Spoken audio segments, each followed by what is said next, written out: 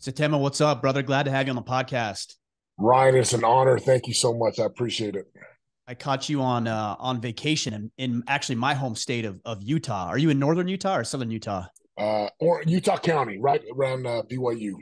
Right on. Yeah, yeah. I moved out here to Maine 3.5 years ago, but we were in southern Utah in St. George area. Nice, man. Did you grow up in Utah? I did. Utah's home for me. Went to high school here, went to BYU, been here most of my life. So this is still home, even though we were in California for 6 years. We've been in Florida for just over a year and a half. It seems like there is a growing Samoan population in Utah. Is that accurate? There's so many Samoans, Tongans, Hawaiians, What is Polynesians. it about This is, Utah? I'll tell you, it's like I think 1 in 4, 1 in 5 Polynesians are like members of the Church of Jesus Christ of Latter-day Saints. So they gather where there are other members of the church of that church, and they just once they populate an area, they all move there, and here we are. I mean, I used to know every Polynesian out here, and I go to places now I don't know any of the Polynesians anymore. There's so many, so here we are. Hey, it is what it is, right? Yeah. Well, man, it's good to have you on the podcast. I know that we've been connected for years at this point, and I'm a huge follower of what you do. I think above and beyond what I see you do in the professional space and how you're motivating and inspiring others, I'm always motivated, inspired mostly by your family posts. I got to say, it's pretty cool to be able to see that and how you talk a lot about that because we see what I see is a lot of influencers talking a lot about the business aspect of life, which is good, but fewer talking about the family side, which I think is crucial. Well, I appreciate that. I feel the same way about you. Like I love seeing your boys, your young men who are turning into men, their weightlifting meets, hunting, out in the snow. It's fun, and I'm like you, man. Like we're cut from the same cloth. There's no success outside of the home that will ever compensate for failure in our marriage or with our children. So that's a natural part of living, and it's one of the best. I'm here on vacation. I got to take my boys to the gym every day, and we train every day on vacation. And they got to read 10 to 15 pages every day, and I love being a family man, and I appreciate your example as well. Brother, you have been a light, beacon of light in this space, not just personal development, but for men, for women, for young men and young women. So thank you so much, man. I really appreciate your example. Thank you. Thank you. That means a lot. It's interesting, when you pay those compliments and I accept them to the degree that I can, but I know where I fall short all the time. And I'm like, man, I don't deserve any of that. Like I have so much work to do on myself. It's hard because we put ourselves in these positions where we want to serve and we want to help. And I think sometimes people might interpret it as we're better than we really are, or that we belong on some pedestal that we don't. And I never want to place myself on that pedestal because I know where I fall short. I'm with you, man. I think I apologize to my boys a handful of times a week. I'm like, man, I'm sorry. I'm like, it's okay, Dad. I'm like, no, I'm sorry. I need to be more soft, more patient. That's one of my biggest focuses this new year is just really being patient and having just greater love, because yeah, I'm in my 40s and my boys are still they're young teenagers and not even a teenager, my youngest. And I'm like you, man, like every night and every morning I feel like God whispers to me like you can be better as a dad. That was too much. And as much as I strive for greatness in business, I really feel like the voice whispering to me like you need to stop doing this or you need to start doing this, and it always is with my family. So I just listen to that voice and always win if we do. You have how many boys do you have? Two boys? Three boys, a Three 16 boys. year old, a 13-year old, and a 10-year old, and they are very, very different. Like they're so different.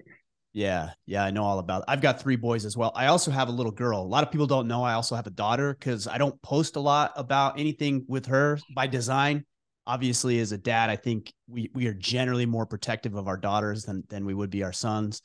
But yeah, I know about the personality differences. I'm curious when you're talking about being on vacation in Florida and having them read, pages of a book each day and having them train each day on vacation.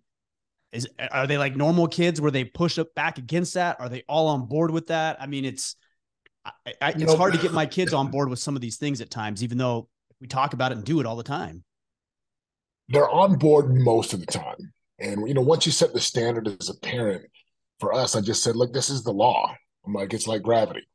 We don't touch any electronics until we hit a workout, till the chores are done, until you read at least 10 pages and read your scriptures. In the beginning, it was just like they fought against it. But the more, as the more you teach your children the consequences of, the positive consequences of being smart, of working hard, of having vision, of being well versed. My boys, mostly right now, they're good with it. There are days when they're tired. Like yesterday, my son didn't want to go to the gym. And it took me about 10 minutes. He's just like, I don't want to go. I'm tired. Excuse. I said, son, you're going to feel better. You know it. And I know you're tired laying here. So I had to use influence and persuasion and consequences. And I just talked to him, and he got up. And once we got to the gym, he was like, Dad, thanks so much. Thank you. I needed this. So I came home from the gym this morning, and they were both literally reading. They're like, almost done, Dad. I'm like, good. So yeah, they're Nice. normal kids. There's days where they don't want to do it, but overall, you keep pushing, teaching, and you hope and pray that it lands in their heart and they accept it.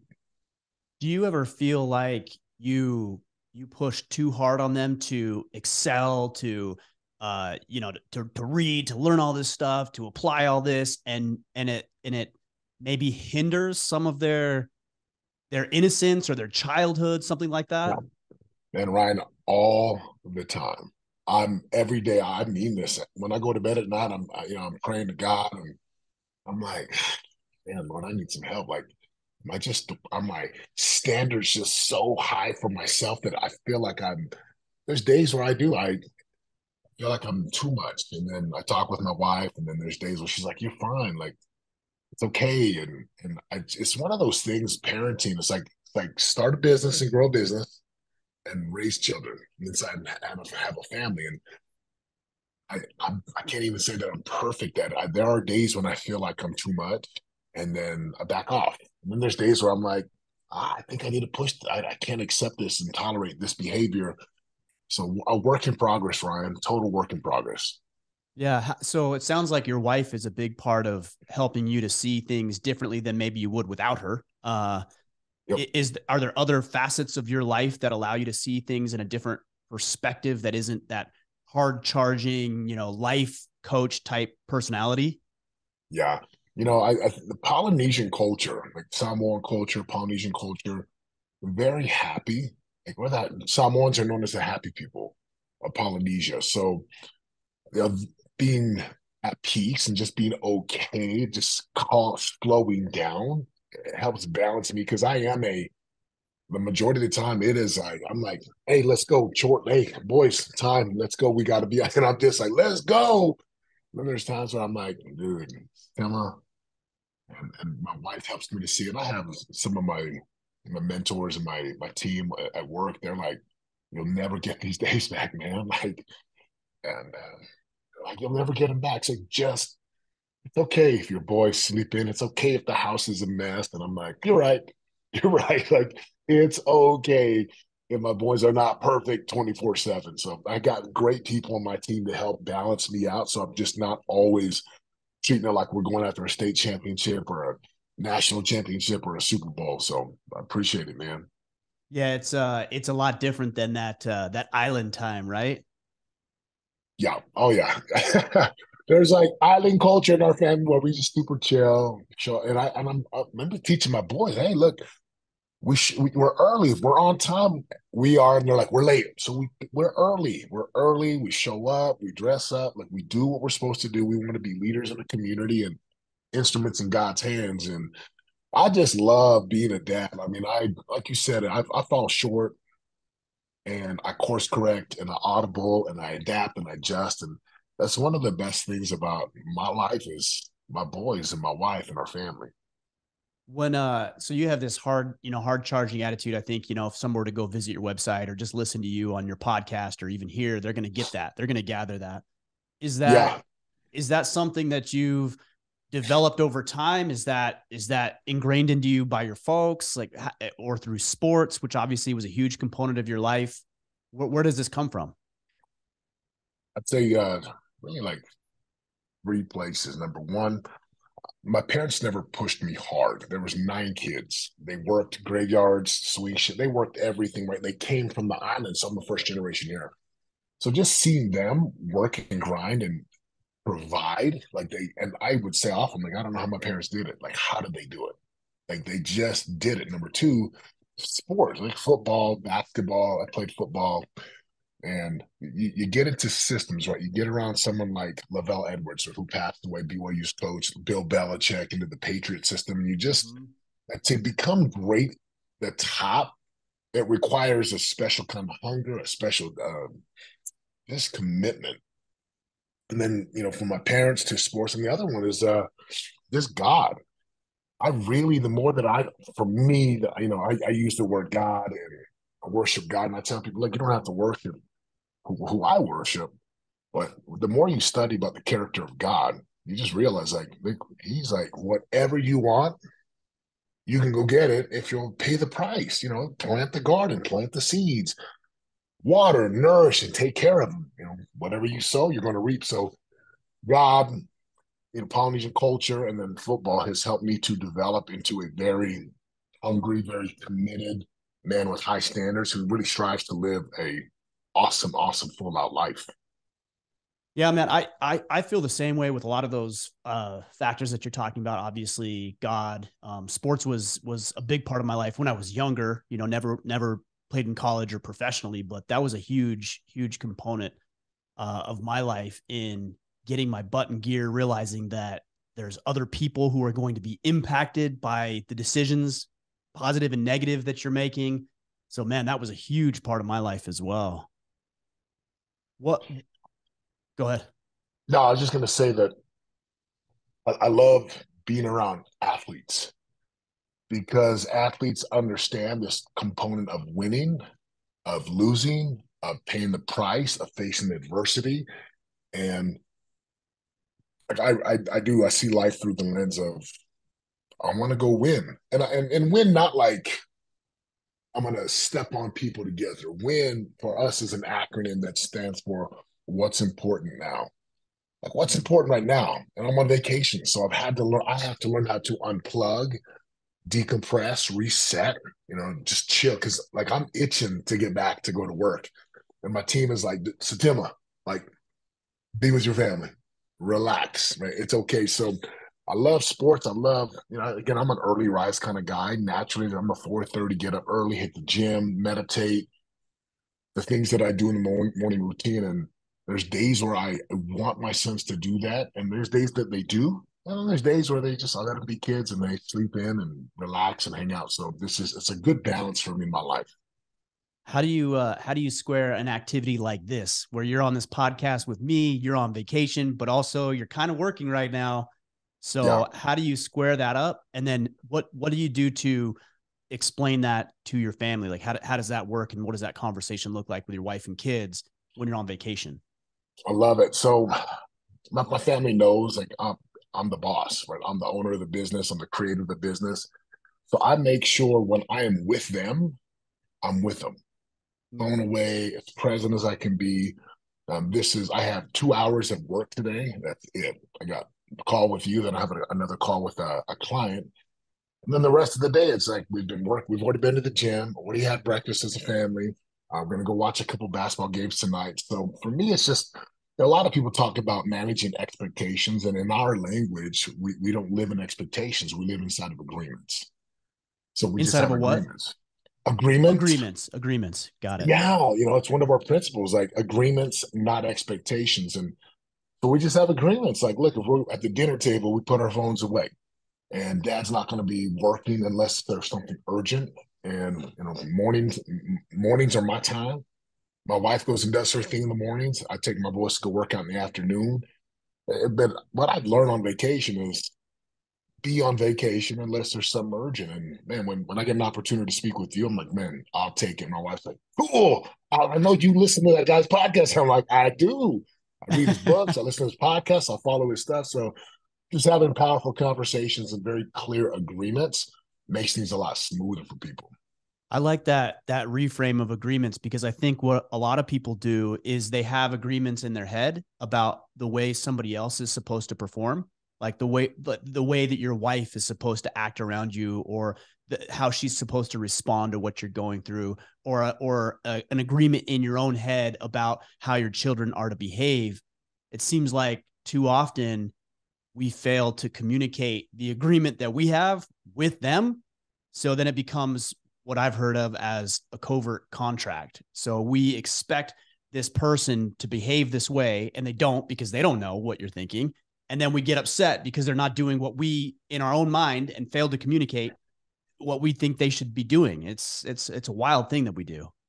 It doesn't work, man. And that's like an expectation. It's where, I remember getting married and I was like, okay, my wife's gonna wake up, she's gonna make me breakfast and she's gonna do all these things for me. I remember waking up and she's like sound asleep. I'm like, what's going on? And I didn't have the skills and the courage to just have a conversation. So I began, because of the expectations, making up all kinds of stories like, my wife doesn't love me. What in the world's going on here? And all of a sudden you have a conversation, or you collide, you confront, and we just create very clear agreements, right? Agreements for us between two people or two or more parties. You have these just clear conversations. And my boys know what the agreements are, kind of our values and our core values inside of our family. So what I've learned is that people actually, like you talked about, not these covert agreements or covert, right, things. It's just like, look, have a clear conversation. Make sure everyone knows who's doing what, by when, by how, and who's going to finish it.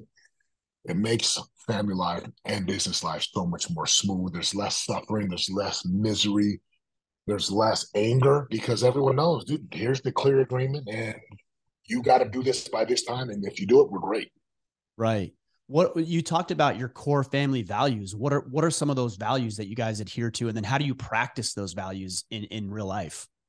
Yeah, look, for us, like, love is huge, right? Just love, respect, having like soft. And when I say soft, I don't mean weak conversations, but I grew up in a home where, like, we just would yell. And I didn't like that. And I don't like that. And it comes out when you start to see it. When I start to see one of my boys sound like me when I'm yelling, I'm like, oh my gosh, they're learning this from me. Mm-hmm. So love, respect, listening, support, right? Some basic things. And then we talk about it. If you, whatever you talk about the most in your home, in your marriage, like just constantly teaching, repetition, you'd be amazed that, like, that becomes the language. And I have a number of things, right? That you can have anything in life if you pay the price. Winners never quit, quitters never win. Cleanliness is next to godliness. Like, my boys can recite these things, like, because we've been saying them since they were, like, as far back as I can remember. So talking about what matters most, talking about future vision, talking about what really works in life. And again, for my boys, again, we talk about money a lot. I show them my bank accounts. I show them my investments. And, like, in the beginning, they were like, whoa. Now they're like, I'm like, that's normal. Like, these numbers are normal. In fact, we're not even wealthy. And they're like, we're not. I'm like, no. So I'm starting to create real, like, reality of, like, there's a standard of how we live. There's a standard of what it means to be a Gali. And one of the words we use in our family is champs versus chumps. I'm like, look, that's chump right there. Don't do that thing. That's a chump behavior. He's gonna lose in life. He's not gonna win. He's gonna be miserable. He's not gonna be healthy. So a lot of conversation around winning and losing, the Lord's way versus the world's way, champs versus chumps. And it's just constant, like you, brother. It's constant teaching, constant reminders, cleaning things up when we don't get it, when I make a mistake or if they make a mistake. And then I think the biggest thing is just learning how to speak in normal tones, because I've yelled a lot. It's like I'm just like, force it. I'm like, dude, just, it's not what I want. I don't want to be like that who just have to yell. So calm conversations, clear conversations, love, respect, listening. And I'm like a lot of, I believe that we're like a lot of the great families out there. We're striving. We have faith that it's going to work if we just keep teaching them the right things. Yeah. Yeah. Man, there's so much to break down right there. It was interesting when you were talking about showing them money. My mom would be open about money, but not so open that we knew everything that was going on. And I think probably because money was pretty tight for us when we were growing up. But I had an interesting experience the other day. We were in the convenience store and I needed to get some cash for a basketball game or something we we're going to go to. And me and my two oldest boys went to the ATM machine and there was a receipt. And one of my boys pulled out the receipt from the previous person and it had the bank account, the number on there. Yeah. And he looked at it. He didn't think anything of it. So then I withdrew our $40 or whatever it was. And the receipt came out. He's like, "Can I see your receipt?" I'm like, "Yeah, take a look." And he took a look and he saw the discrepancy between the two. He's like, "Whoa, like we're rich." I said, "No, we're not. We're not rich. I mean, compared to this individual who was before, maybe you could make that argument, but it's all about the actions that I've taken. That's the only difference between that number that you see on my slip versus what you see on that person's slip is the actions that I've taken." And so it's pretty cool to be able to coach them and share with them in real time. And I love what you said about what it means to be a Nali. That right there is so cool. My kids, we have little mantras that we use to. My daughter and I we were cooking dinner the other night. We made this bruschetta, and I knew my boys weren't going to want to try it, and she knew her brothers weren't going to want to try it, and so we all sat down at the table, and she's so proud that she made this, and they were like, "No, I don't want that," and she says, "Micklers try new things." And that's the mantra. That's a mantra. That's something that we talk about all the time. And she quoted it verbatim without my prompting. It's pretty cool to be able to see them pick up on that stuff. I love that, man. It's what it means to be a Mickler, what it means to be a Ngali. And, Ngalis are not afraid to do hard things. And we're champs and we serve and we hold doors open. And I really believe, man, if you take a great father and mother out of the home, like you destroy nations, but you allow moms and dads to be in a great marriage and then be in a great home. That's how you save nations. It's in the family, it's in the home, because then you got, instead of relying on someone else out there to raise your kids, like I'm raising my kids.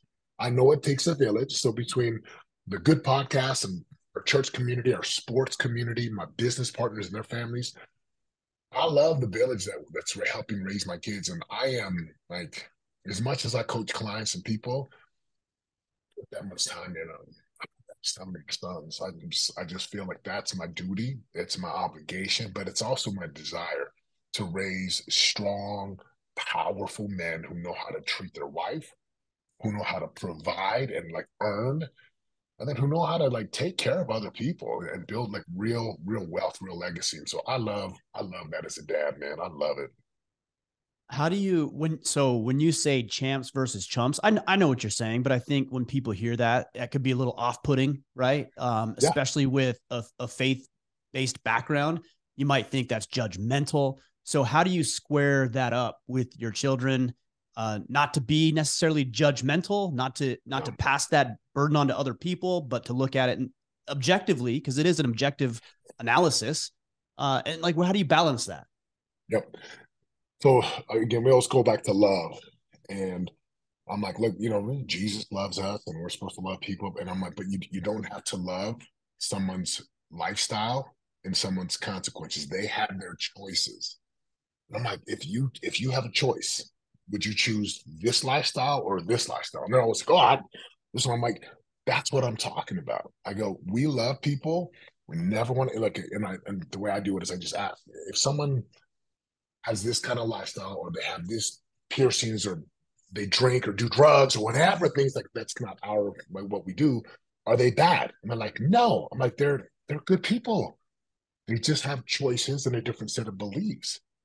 So we don't have to judge them and put them down. Our job is to look at ourselves in the mirror and be like, am I better today? Am I getting better as a human being? One of our, again, mantras is every day in every way, we're getting better and better. Now, I can say every day in every way, my boys are like, getting better and better.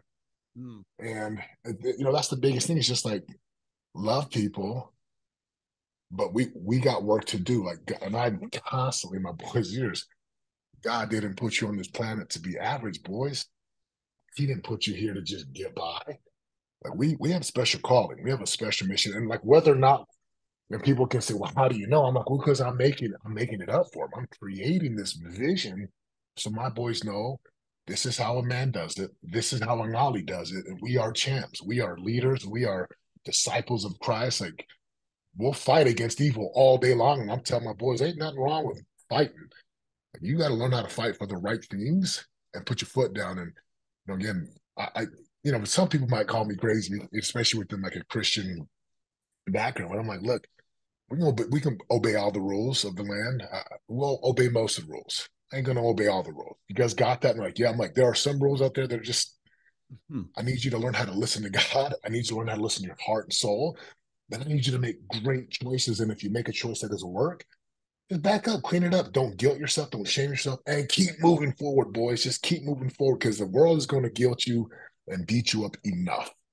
Yeah, that is true. You know, even if because I don't know if you know or not, but I have recently disclosed and shared some of my struggles with alcoholism.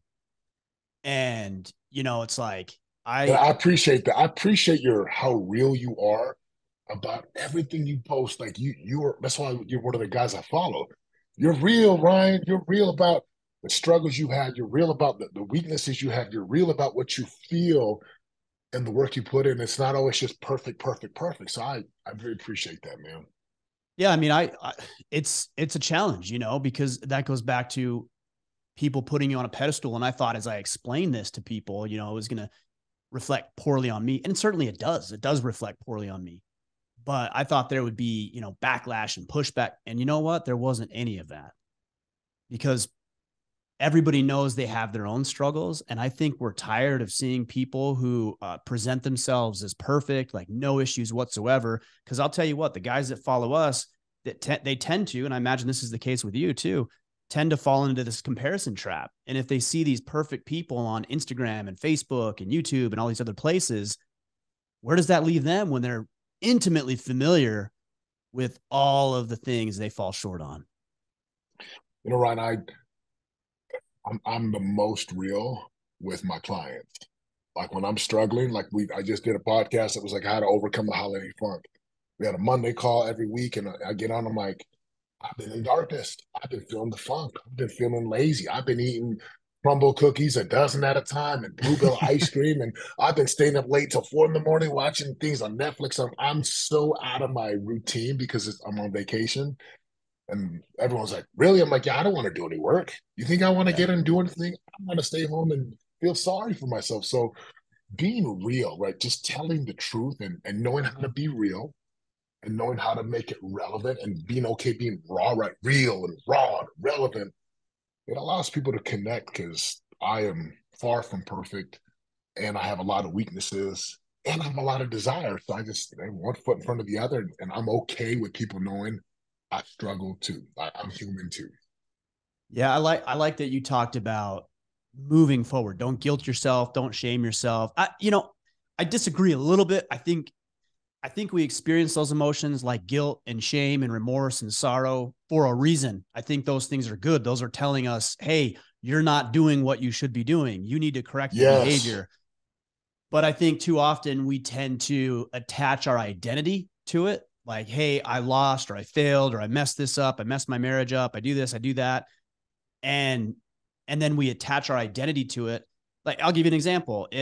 So I've been going to meetings to help with my sobriety, and you know they introduce themselves as alcoholics, and I'm like, well, wait a second. Like if that's the first thing you're saying, you know, like I'm so and so, I'm an alcoholic. I'm like, I don't want to attach my identity to that. Like, yeah, I recognize that I'm susceptible to alcohol. I recognize that I can make poor choices around alcohol, but I don't want to attach my identity to it. I don't want that to become me. Like I'm more and bigger and more important and better than that. That's just an issue that I need to address. Now, I've never struggled with alcohol, but I have struggled with things that have plagued me, been like a thorn in my flesh. And language for me is a big deal. And again, I've got close friends that are a part of that. Right? It's helped them. For me, man, I am are some of the most powerful words because whatever follows becomes the identity. And whatever our identity is, that's how we perform. And so again, my boys we have these mantras, we call them conscious self-creation. I am a divine king full of love and light. I create my life.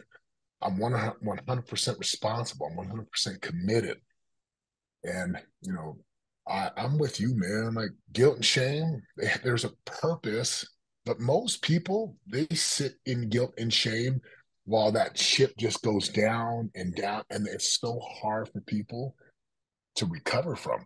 I'm one of them. I used to guilt and shame myself like just like a hammer. I just beat myself up. And one day, one of my mentors was like, "You believe in Jesus, right?" I'm like, "Yeah." He's like, "So why don't you just believe Jesus?" I'm like, "What do you mean?"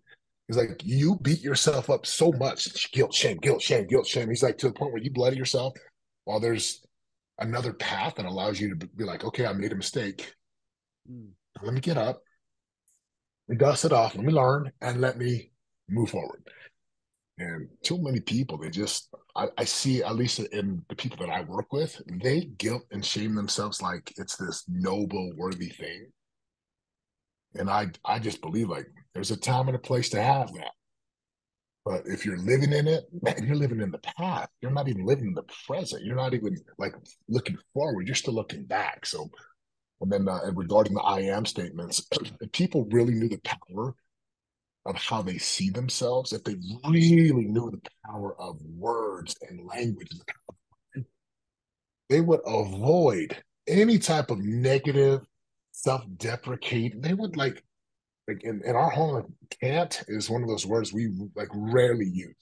Mm. I was like, that's not a word where you can say I won't, or that's difficult, but I'm not gonna say things like I can't or I'm no good. Like powerful, positive self-talk is a big part in our home, but also with our clients, because whatever we talk about the most, think about the most, focus on the most, that's who we become. I think there's a very interesting phenomenon in culture, and I think this exists because we get some sort of benefit from it. Maybe it's psychological. I don't know exactly know what it is, but we tend to make ourselves into martyrs and paint ourselves as victims. So I've even caught myself just over the past 5 months dealing with the fallout and the negative ramifications of my poor decisions around drinking. To myself, I'm like, well, I deserve this bad thing that's happening, or I don't deserve some good thing that I would like to have. And then I manifest that, right? Like I actually engage in the behaviors that keep me from having the things I want or keep me attached to the things that I don't want. And it's very weird that I try to paint myself, even I even know what's going on. I try to paint myself as a martyr or a victim of my past circumstances. It's very strange that we do this. I grew up in it's kind of a similar way. At least I saw it in the culture where I grew up here. And it's almost like this false humility, like you get points Mm. for putting yourself down, and as if there's this virtue in, saying like, "Oh, I'm not that good," or that wasn't me, it was all God. I'm like, dude, just how about you just accept the good that you're doing, give credit to God when there's credit to be given to God, but you're the one who's doing the work. And for me, I hate false humility, man. I just like people who can't take compliments, people who are unwilling to accept the good they're doing in the world, people who don't even see themselves as good enough. They're constantly deflecting. Again, one of my weaknesses growing up, one of the ways that I grew up, not from my parents, it's just the way that I had interpreted things and taken things on. So now I'm just like really trying to help my boys. I'm committed to helping my sons and our clients. Like, dude, it's our life. You want something? Go get it. Go do the required work. Go do what's necessary and necessary required actions and do it consistently every single day.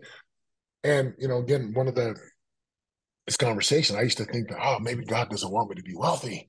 I don't know if God wants me to be wealthy. And I had this weird thing about money, being humble, being a disciple. I don't know if you had that, but I had it. And I struggled with it because I'm like, I wanted to be wealthy and have influence and make a difference. But I struggled as if like money was this thing that was going to get in the way. When I finally like got through all the meanings that I had made up, from Mm. scripture and from church, when I finally kind of broke through those, it was so clear, like whatever we want, we can go get it. And if that, I tell my boys, God doesn't care what kind of job you have, but just know this: depending on the job you choose, or the business you choose, and the skill sets you develop, God can use you very differently, you know, and that's up to you. If you're okay not being used a certain way, you're a kind of a comfortable, stay safe, cool. But you know who your dad is. Like, we're going to go climb mountains. We're going to go charge. We're going to go build and develop and grow. And I want to be used as an instrument. I want to be a person who can impact, you know, one of my favorite songs. I want to be the Lord's feet and the Lord's mouth and the Lord's hands and do the Lord's work. So, yeah, man. How did you begin to overcome this conflicting thought about money? I'm glad you brought that up because that's a real issue. That's something I've dealt with. That's something a lot of people deal with. And then we hear things like, the misinterpreted scripture, which is money is the root of all evil, or it's harder for a rich man to enter heaven than it is a camel to pass through the eye of a needle. These kind of Yeah. things that we adopt into our psyche, our way of living. And then, yeah, of course, we're going to subconsciously sabotage ourselves because we want to be righteous people. I think most people do. You know, I had a mentor. So, you know, come out of the NFL, start to kill it in the mortgage industry, oh 04, oh 05, oh 06, oh 07. Just great time, you know, if you were back in those days. Yeah. And then oh 08 hits. So oh 08, oh 09, 10, and 11, like 3.5 years, almost 4 years of just, I was broke. I was bankrupt. I sold my Super Bowl ring. I was ashamed. I was embarrassed. I was like, my mind really got twisted. Like, maybe God doesn't want me to. So it's 2012. I go knock doors in 2011, door to door sales. Do have a great year. Go do it again in 2012. And, you know, 2012, I'm sitting at my mentor's house. He's big home, brand new car, just doing so well financially. And I'm struggling with this dilemma. I've got all this money in my bank account and I'm struggling. I got this turmoil because in my heart, my desires are I want to succeed and not to go have storehouses of stuff that I'm never, you know, I love to help people. I love to give back. I love to support family, my parents, nieces, and nephews, give to charities. It is such a great thing. So I'm sitting with my mentor and I'm like, man, I'm struggling. I've read all these books and I asked him, like, how do you deal with it? And he goes, tell me, here it is. Here's my beliefs. I'm like, okay, I pull my phone out. I'm going to take notes. He goes, I believe that God doesn't have a thing about us having money. I'm like, okay. He's like, if you want it, go get it. I'm like, that's it. He's like, that's it. Do good with it, right? The purpose of living is giving, and the more money you make, give it away. You keep making more money, you keep giving it away, and it's just this incredible cycle. And that conversation, Ryan, I took that. It was like boom, it shattered everything because I was like, okay, cool. I'm gonna take that one for me. If I want something, I'm gonna go get it. And if God directs me somewhere else, it's always, no, not even almost, it's always towards something greater. And so now as a man, as you know, provide, I love it because there's no more limits. There's no government, right? There's no ceiling. If I want something, just go sow the seeds, reap the results, be free to choose and be okay with it. And so many people struggle with these financial paradigms. I'm like, oh man, I like the adversaries got you. Because if you don't have resources or you haven't developed yourself and you don't have influence and you can't be a critical thinker and you can't create, man, you're like a slave. Like you're Mm. just this pawn in the game. And so that's why I show my boys my bank account and I show them what we're doing and I show them. And I think a lot of it just kind of goes over them like, oh, that's cool. But I want them to know like, whatever you want, whatever you want, whether it's in arts or sports, money, your body, your marriage, your purpose to God, you can have it if you'll just go pay the price for it. And that's the most simple way around money. And it has served me. You know, it's been 10 years, over 10 years since I had that conversation. We have been so blessed. We've worked hard and I love what we're doing, man.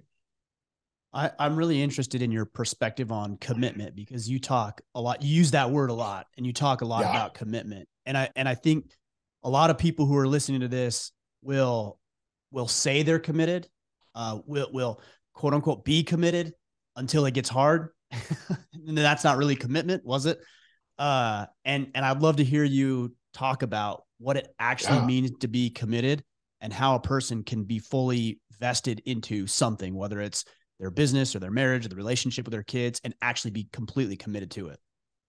So commitment for us, it is, man, I get emotional, man. Like commitment is the fuel. And we have a definition in our curriculum there. We have specialized terms and there's specialized meanings. So commitment is one of our principles, right? Commitment alters everything. And there's a three-tier definition. To be committed means you'll do what is required. You don't do your best. You don't do all that you know. Like I'd say doing your best is for kids, but doing what's required is for adults. Number two, being committed means you do what you say you're going to do. So if you say you're going to do something, it's like done. Like your word has to become bond. And there's this beautiful phenomenon. I always bring up, I love the Old Testament. God said, let there be light. And there was light. And in the beginning, the word was God, good. It was by his word. Like light didn't like hang out. It was like, let there be light. Boom. By the power of his word. So when a man or a woman is committed, he or she will do what's required. They'll do what they say they're going to do. And the third definition is they act decisively in spite of thoughts, feelings, emotions, and moods. Mm. Right? You're going to take decisive action. It doesn't matter if you're not in the mood, if you don't feel like it, if my emotions are, if I'm depressed or tired, I'm like, you just take decisive action because once you start moving, you get momentum. And in the land of commitments, tell people if you want to know what you're really committed to, just go open up your bank account. Go take your clothes off, stand butt naked in front of the mirror. Go assess your marriage. Look at your body, look at your marriage. The results always reveal the prior past commitment. If you want a new result, get really clear about what that is, why it matters, and then commit wholeheartedly to every necessary required action. And again, for us, being committed is like, people don't get it. We talk about the NFL. I'm like, it's hard to get to the NFL. It is freaking hard, man, to get to the league. It's hard to get into the playoffs. It's hard to win a Super Bowl. Mm-hmm. And fortunately, I was committed, and I was part of the Patriots, and we won. We got the first Super Bowl that ticked off the dynasty back in 2001, 2002. I'm committed to my body. I'm committed to having muscle on my body. I'm committed to having a bank account that's full. I'm committed to my beautiful goddess, to my sons. I'm committed to my team. I'm committed to my parents. So, it's like being committed is really a way of living. And there's things that I'm not committed to. I'm not committed to doing an Ironman. I'm not going to do it. I don't want to do that. I don't want to go try. I'm not committed to having six pack right now. I'm not, dude, I'm not committed. I'm okay. I'm not committed to having certain things because I want them. And if you'll actually get clear and commit, like really commit, it's an every single day phenomenon. Like every single day, every day I wake up, my wedding ring goes on, and I'm like, I'm committed to my wife. I go to the gym because I'm committed to having a weaponized, powerful vessel temple body.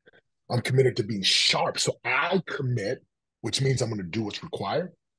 I'm going to do the things I say I'm going to do. And I'm going to take decisive action regardless of how my thoughts, feelings, emotions, and moods. And now I'm committed people. Like you're committed, bro. You know why? You just look at your results. Look at the fruits. You are committed. And it's a beautiful thing. Committed people, like game recognized game, commitment recognizes commitment. And I think where a lot of people get stuck too is if you're like really what I call highly committed or sincerely committed. People who aren't committed, they will look at us and be like, those guys are crazy. They're obsessed. They're like too much. I'm like, no, we just know what we want and we're not going to let life pass us by. Yeah, that's really powerful. I love that you're talking about the weight that we give to our feelings or the way we feel about something in the moment, because we tend to do that. When I was talking about that alcoholism earlier, I had made this post on Instagram, and I was like, I'm going to post this.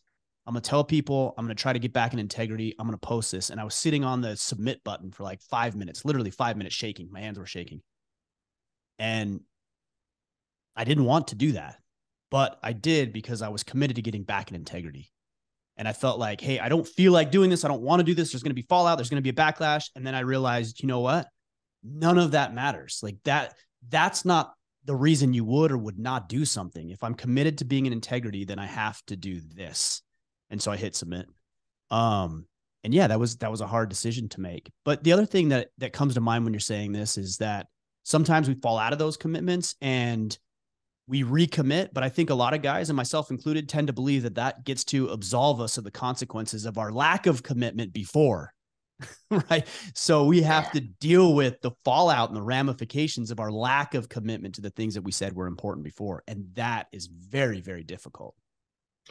If you are a man of integrity or a woman of integrity, and like you have results or outcomes or targets or goals and things you're really striving or a way of being that you're trying to become, and you don't hit it, like I tell guys, look, man, like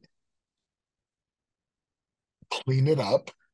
Clean it. Like, what do you mean? Like when you don't keep commitments, it makes a mess. Like those ramifications and consequences. There's consequences if I tell my boys, if daddy doesn't go to work and daddy doesn't create value for people, there's a consequence. And I got to clean things up with my wife or with my kids or with my clients if I'm late on my word or I don't come through when I say I'm going to come through, because I'm big on that and keeping my word. I want, and my dad and my mom, they're like, son, you get one name. So make sure you represent, and this is extra, like just represent our family well, like make us proud. And I know there's some people who are like, yeah, forget about making your parents proud. It drives me. Like, it really drives me to make my wife being proud, to make my sons like, that's our dad, that's our husband. It also makes me happy to make my mom and dad. I'm almost 50 years old, and I still want to make my parents proud because I'm named after my dad, right? Setema Jr. And so living this life of like being really committed, just, and I'm like, if you're committed to everything, you're committed to nothing. Like Yeah. you don't just commit to everything.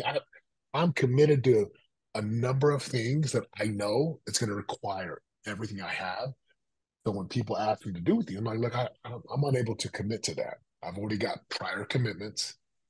And it's like the more things you say no to, makes it easier to say yes. And everything you say yes to, you're saying no to something else. So I'm very committed. I know what I'm committed to and who I'm committed to becoming. And I'm just really proud of my team, our clients, and my family for helping me with my commitments.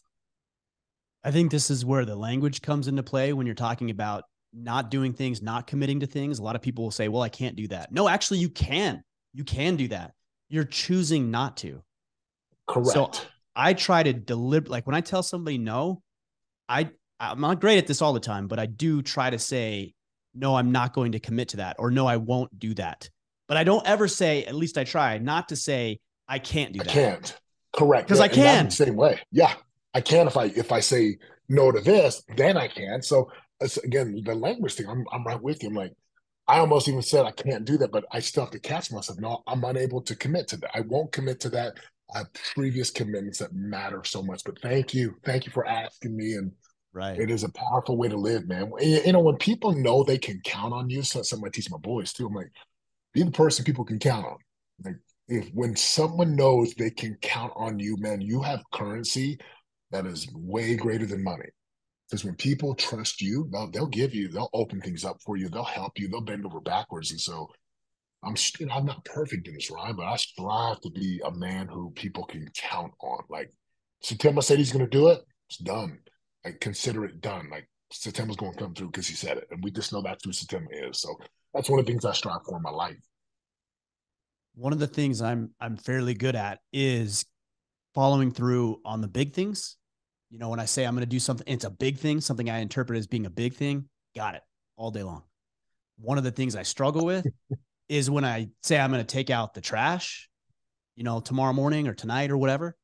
The little things, the little things are what get me. It's the big things are easy for me to commit to. I'm like, cool, I got this big event. I got to plan this, do that, XXX. But it's the little things on a daily basis, like taking out the trash or make the bed or make this phone call or drop this thing off to somebody. Those are the things I get tripped up over. I'm with you. I think that's pretty natural for most human beings. When it comes to like the gym or to the event, we have immersion or I got to meet a client. I'm like, yes. I've learned over the years that I want to be perfect with my wife and my sons. So I'm very, very careful, cautious, very wise when it comes to making commitments to them. If I tell my wife or especially my sons, because kids don't forget. You tell them something, they're like, Dad, you said we were going to do this. I'm like, there were Right. instances in California where it'd be like 10 at night, it's pitch black, and they'd come into the room like, Dad, you said we are going to go get ice cream. I'm like, oh my gosh, I did. And so we're like, I've had to go ride bikes at 10 at night, go get ice cream 10 at night, because I'm like, I said it. And those little things, man, just like being smart about like, am I really going to do this? And very similar to you, Ryan, I'm strive hard to be a man of my word. And it's such a powerful way to live when we can be a man or a woman of our word. And power, man, that's real power. Yeah. The one that gets me is I'll do that later. So my youngest son will be like, hey dad, can we do Legos? And I say, well, I have a meeting right now. I'll do it later.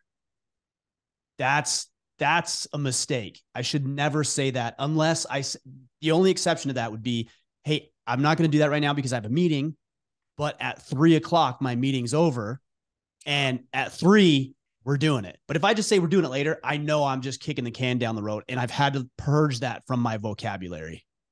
Yeah, same thing here. They're like, what's on your calendar, Dad?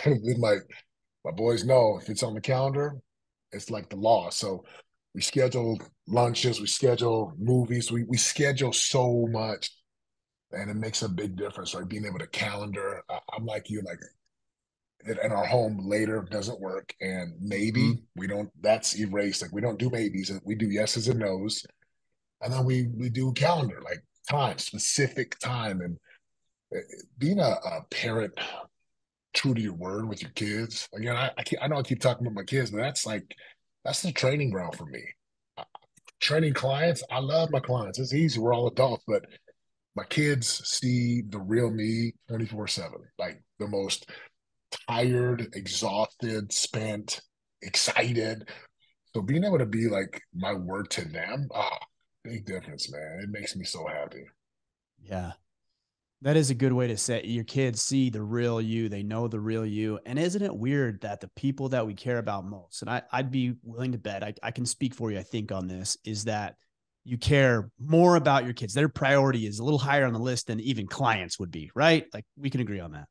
And yet those are the people that we let down the most. Like we'll let them down before we'll let a client down. I don't understand that. I do it. I don't It, understand why we do it. it's crazy because it's almost like subconsciously we know my family's going to be here. Like Mm, we know subconsciously our family's not going anywhere. So for September, like I just was trained, taught, and educated, not by anyone, but that's how I trained, taught, and educated myself. I could keep my word to clients, keep my word to people in community, sports, church, but then my family would get the worst of me, and something shifted in me where I was like, assessing the way I do my goals is I look back at the previous year. I'm like, okay, what didn't work this year? What did I not like? What was something that gave me pain that I don't want to repeat? And one of those is my family gets the best of Setema now. Because I'd get home, I'd be like on point for an event, I'd be on point for calls. I get home and I'd just be so tired. And my boys, let's go play catch. And I'm like, I'm so. And they're like, okay, that's cool, Dad. All right. Wait a minute. This doesn't work. Giving my yeah. family the leftovers? No. So now it's like my family, one of my conscious self creations is my family gets the best of Setema. They get the best of daddy. They get the best of husband. They get the best of me, not the leftovers. And it's been a great change for me. And it's like normal for most of us because we want to impress people, but we just know our family's going to be there. And once you shift that, like, nah, my family gets the best of me. They don't get they don't get leftovers. They get the best of me. It makes such a big difference in the home. I love it, man.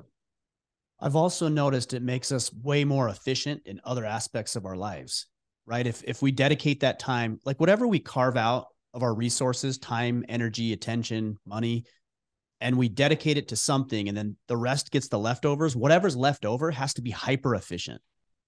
You have to maximize that time or that resource because it's scarce. Like you don't have as much of it left. So you got to give the lion's share to what's important, your priority. Yeah, and I break my day up into 4 quarters, like 5 a.m. till 9 is first quarter, 9 to 1 is second quarter, 1 to 5 is third quarter, and 5 till sleep time is fourth. And I'm like, okay, I got to go win my quarters. First quarter is me. That's my quarter that prepares me. Second, third quarter, work. until the third and the fourth quarters family. And again, through meditation, again, just the things that I do, I'm able to reset through the day, and I'm able to reset before I get home. And there's days where if I finish up with my stuff by 3 o'clock or 2 o'clock and my list is done, I'm like, I'm out. I'm going. Like I could find endless things to do. But once I'm done, I'm done. And then I'm gonna go give my wife, my kids the best of me. And again, we you said something that's so true. Whatever's left over has to be so effective and so efficient, because whatever we have left is left. It's the leftover. And I'm just learning, like, I will never leave my family the leftovers, because I've done that for too long, man. And then all of a sudden you blink and they're teenagers. I'm like, what? Mm-hmm. So the best of me goes to my family. The best of me goes to my clients, and I'm able to really compartmentalize. And I believe in like this harmony of life, Ryan, where it's like, dude, we are the authors. We're creating, right? We're creating the life. So if something's not going the way that I want it to go, I get to make changes. I get to adapt and adjust, or I get to delete it, get rid of it. But I don't ever want to settle and tolerate mediocrity or tolerate things that just don't work, because we're not victims. Like, we Yeah. get to choose. Yeah, that's a great. I think that's where a lot of guys are, and that's where I am partly in my own life right now. Dealing with the consequences of poor choices to some degree, and what's tempting. It's tempting at times to be victimized. I do this because of that. I do this because of my dad. I do this because of this person. I do this because of this behavior, whatever. And when I realize that when I do that, yeah, it feels pretty good because it's not my fault, right? So, well, something else. That's why it wasn't me. So it's something else's fault. But then I realize that actually limits my power and ability to do something about it. Because if it's something else's fault or somebody else's fault, then I need to wait for that circumstance to change. And that circumstance is completely outside of my control. So I need to wait and sit idly by while some other factor of my life decides to rain good fortune upon me. It's a little too passive for me. Yeah, I tell my sons this, like, and I don't like to use the word like it's our fault, because I'm like, look, it's our choice. Like, you have a choice, son, and just accept 100% responsibility. Like, just be responsible for everything. And even if there's something happened that was outside of your control, just find a way to be responsible for as much as you can, and you'll always be fine. Because the moment you shift any responsibility, like, well, it's not my fault, like that we don't even, that's like forbidden. That's like, I'd rather have my Mhm. boys cuss than say that kind of stuff. Like, well, it's not my fault. And again, we're having to correct that. And I'm like, let's don't say that. Learn how to be the person who takes responsibility. Like, that's on me. I could have done this different, Dad. I could have done this different in my life. I could have woken up earlier and left earlier, then I wouldn't blame traffic. I could have done my laundry earlier so I wouldn't be searching for clothes. And it's like getting out of that victim language. It's a powerful way for men like us to live. It's like, yeah, I'm responsible. I'm responsible for my life. I'm responsible for my results. I'm responsible for my connection to God. I'm responsible for my marriage. I'm responsible for my family, my bank account, my body. I am 100% responsible. And that works miracles for me, man. Yeah, I think it's the difference between the short game and the long game, right? If you're playing the short Amen. game, you want to pawn off as much as you can. Just pawn it off, pawn it off. Not my fault, not my responsibility, somebody else, something else. But if you're playing the long game, or at least you want to play a longer game, then I think we need to be able to accept more of that responsibility, because it'll pan out long term. It won't short. It's going to hurt actually, probably more short term. Amen. It's spot on, brother. Long game, knowing how to play that long game. Short game is easy to blame other people, but you never win. You never win. You're never happy if you play that game. Yeah.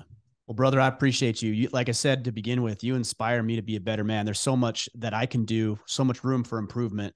And I really appreciate your motivation and inspiration to help me in my own personal life. Ryan, thank you, man. It's an honor. I'm grateful for the work that you do, and I love your books. I love your podcast, and Thank you, just man. keep leading, brother. You're impacting a lot of people, myself included. So thank you again, man. Hey, tell the guys where to go to connect with you. I know you also have an event, I think, coming up fairly Yep. soon, maybe in the springtime. So tell the guys where to go and how to connect with you. Yeah. So if you go to my right, just you go to setemagali.com, setemagali.com. That's just right, my first and last name. Everything's there. And then we have an event called Pro Rev Live, PROREVLIVE.com. It's very similar to our boot camps, but it's the content without the boot camp and the butt kicking and the just the the sand and the ocean and the water. But I love what I do, man. Like I just again, I am a liberator of leaders, and I am a catalyst for the committed. And I love helping people. So go to setemagali.com. You can connect with me there. We have a podcast and we have programs, but it's just Ryan, I'm thankful, man. Like, thank you. It's such an honor to be on your podcast and to be a part of your community and to see the good you're doing. And you have inspired me. Like I watch him. How Good, good.